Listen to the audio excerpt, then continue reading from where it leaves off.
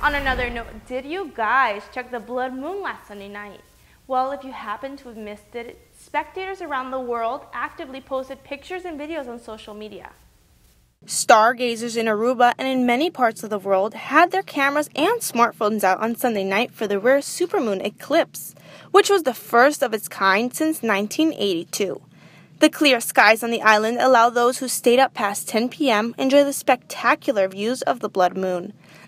The phenomenon started off as a lunar eclipse, which rapidly began to turn a reddish hue that within 30 minutes slowly began to transform into a full moon once again. The sky appeared brighter and the moon was clearer and 14% larger. This phenomenon will not happen again for 8 years, but check out Google today because the search engine has changed their theme to one commemorating the occasion. It was honestly a beautiful spectacle.